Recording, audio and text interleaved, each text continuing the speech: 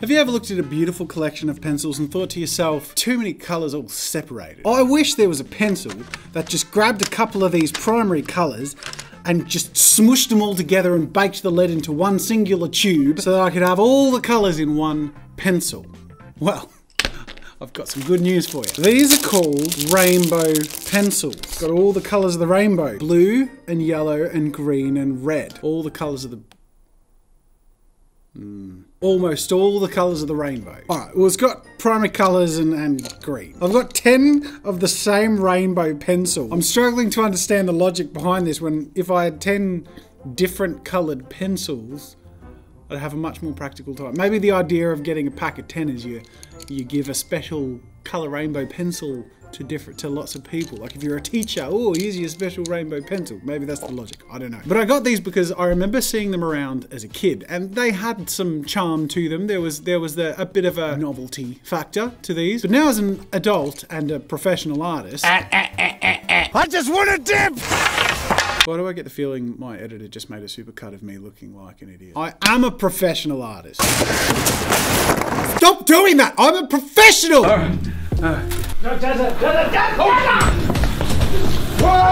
I'm going to take on the challenge in this video to see if there is any practical or appealing use of a rainbow pencil. Can I use the colours individually? Can you effectively achieve a unique and appealing aesthetic using a rainbow pencil that you can't using a rainbow case of pencils? I don't know, I don't remember, but I'm gonna find out. But let me know in the comments if you have seen these before, if you've used them, if you love them, hate them, what you use them for, and if there is any practical way to use them. I will be picking one commenter who is a subscriber to this channel to receive a $50 Amazon gift card. So go let me know down in the comments below, get involved, be part of the conversation. And just by commenting and being subscribed, you could have a chance to win 50 bucks and buy yourself some more rainbow pencils! Or, I don't know, something a little more substantial or useful. It's up to you. First things first, grab a random rainbow pencil and just colour in and see what happens. It's slightly rotating as I go. Pretty clearly divides the colours. So can I create just a red area?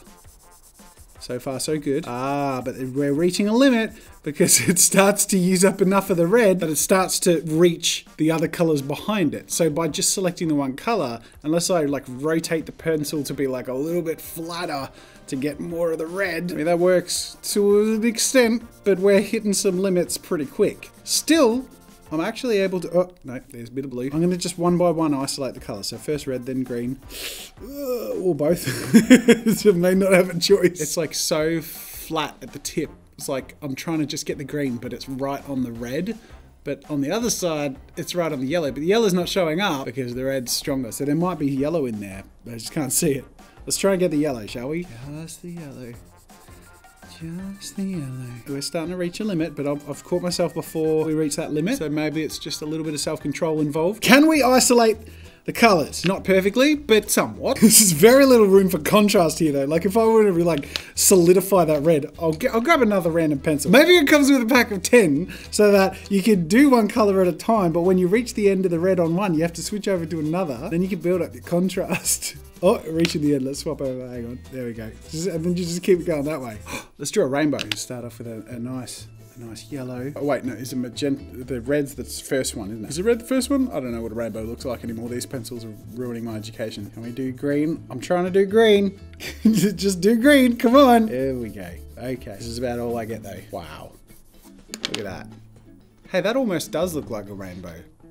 Cheeky bastard. Alright, well we're seeing some of the ways that this can be used, but I think really the double is only going to take us so far. We're only going to see the full potential of these things by really diving into it. I'm going to do a simple cutesy drawing, something pretty cartoony, which primary colours are going to look probably good-ish with. That'll be our medium level test. We've done our easy. I'm going to start off by drawing what I imagine is the demographic of this art supply. We've got little Timmy on his bicycle, this cute little kid with his cap with a propeller on it that I've never seen in real life that all the cartoon kids wear that make them look like little kids. Not just the propeller caps, but training wheels on a tricycle. Wait, tricycles have 3 wheels. You don't need to have training wheels on a tricycle because it's stable. This tricycle has training wheels. Oh my god. That's the bike seat. Does that help? There's maybe some creases in the pen. This is getting very weird. This is already weird. The sketch doesn't make a lot of sense and it's not very neat, but it looks pretty badass. Why do I feel like the best way to do this is going to be to sharpen the pencils and then like, oh my god, see that's what I'm talking about with like the uneven tip. It's sharpened to the symmetrical center and the blue and red are missing out. The green and yellow have more than half. So let's sharpen all these pencils one by one until we find the most symmetrical lead. There you go. Half of them are not very symmetrical. So to get a workable pencil, I'm going to just snip the tip. Now I have some sandpaper here. I'm just going to sand down the end so it's perfectly flat, and then I have a really clear idea as to which color I'm using, hopefully. Start off with just primer colors in the hat. Bit of red. Can I color in the whole hat thing? Nope, we're getting blue. I'm going to rotate through the colors to use up the single color of each of the pencils one at a time until I can actually fill an area with a single color. Gotta lay it down a bit more solid, which means the lead's gonna disappear quicker, but I got the whole underside of the cap. Very nice. Now red. Okay, okay. All right, this is sort of working. Let's go green propeller, because I'm gonna make his hair yellow. Oh no, a bit of red seeped in there. All right, it's not the end of the world. It can look slightly intentional, that's all right. Cool, there we go, we got a hat. Now we're gonna do the rest. This is gonna sound me slightly insane, isn't it?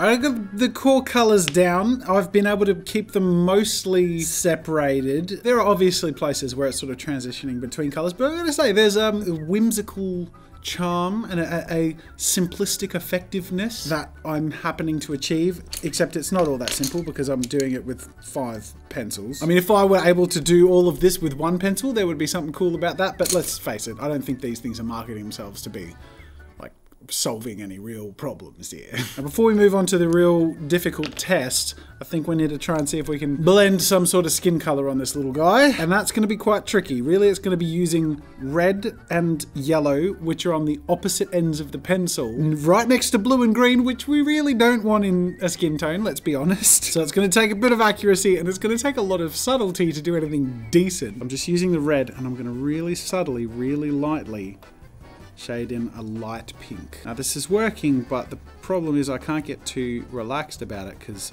all of a sudden a different color is going to start showing up in a random place, and I don't want that to happen, so I got to just keep my eye on it. I think that's worked. I've laid down like a light pink. That's kind of cool. And then I'm going to go over to my yellow, and I'm just going to really lightly just add a little touch of a golden hue to pull it away from being too pink. Ah, that's blue! I don't want blue. A little bit of gold. I can barely see it. The problem is, by the time you see it, you've probably done too much. Ah, that is blue again!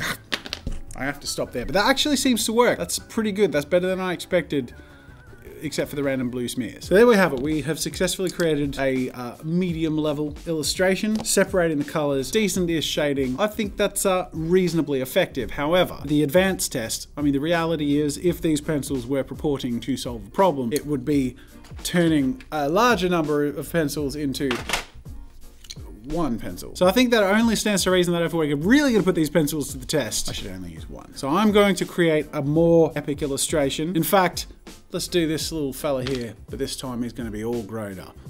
A little more witness to the horrors of the real world. Let's see how this stands up to the test. So moving forward and tackling a more intense approach with these rainbow pencils, or with this rainbow pencil I should say, because I'm limiting myself to using 1, I thought I'd mature my theme up a bit. The same character, but all grown up and wise to the ways of the world, maybe even scarred and battle damaged, wounded, hardened and rough. He holds a multi-coloured plethora of talents, maybe, but probably not. I don't know. I'm just trying to think of a cool way to present it, but at the end of the day, I actually think the dude ended up looking a little more like a pouty underwear model with a torn shirt. But hey, it's probably not going to end up looking all that good with the colouring of the rainbow pencil anyway, so let's just see how this turns out.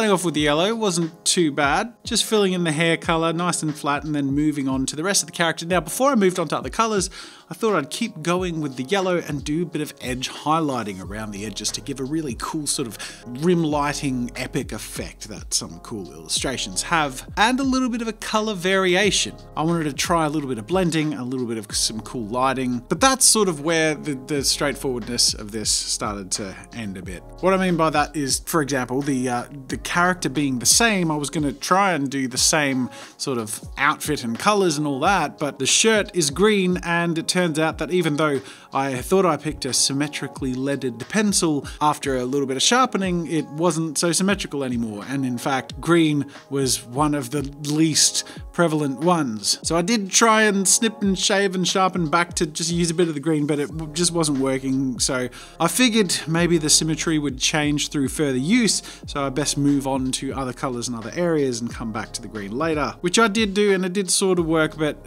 honestly, the whole symmetry was just not balanced all the way through. I did the best I could with what I had, but I really didn't have much to work with.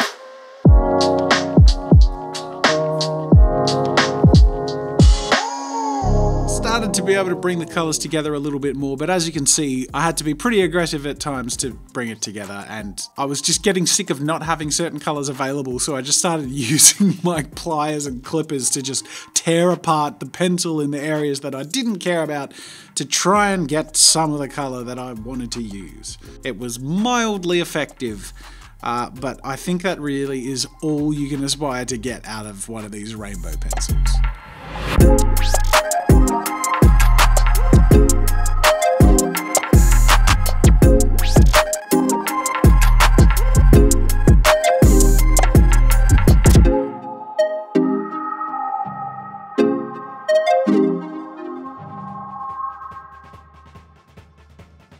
With that said, the skin tone actually came together pretty well, and I was able to get a really solid red in for the scar around the eye, even mix in some cool enough blending with a bit of blues acting as a shadow colour, both on the skin and on the shirt. The overall effect isn't all that bad, but obviously the colours are limited, and the way to use those colours is incredibly just impractical. I mean, these aren't really meant to be used to do illustrations. But that's part of the challenge. How far can you actually take one of these pencils? Well, I'm hoping that my little illustration demonstration here gives you an idea. But you can also see how far I've had to take it to actually make it usable.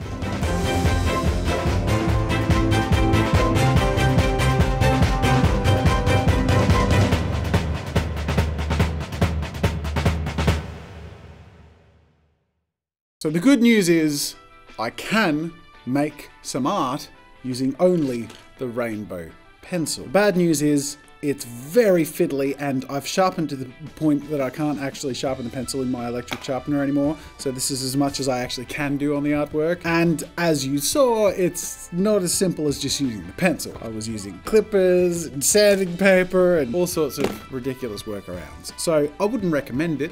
It can be done.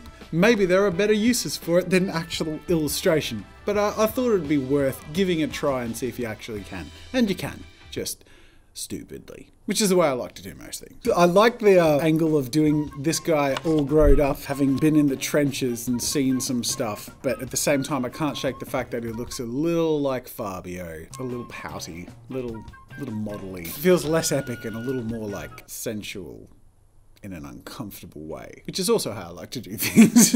I hope you have had a blast. Make sure to let me know in the comments what you think of what I've done with my illustration here, how you think I went, and also what you think these things are actually decent for, if anything, or if they're useless. But with that said, that is the end of this video. I sincerely hope you've had a blast, and if you have, make sure you're subscribed with your notification bell ticked so you don't miss out on the next video. And if you get in early, you get to join in some of the giveaways and stuff that I do too. So come on and join the arty party, and if you want a place where you get starty, then go over to those videos and you'll have a party. I rhymed party with party. This is a terrible sign off. Thanks for watching. Till next time, we'll see you later.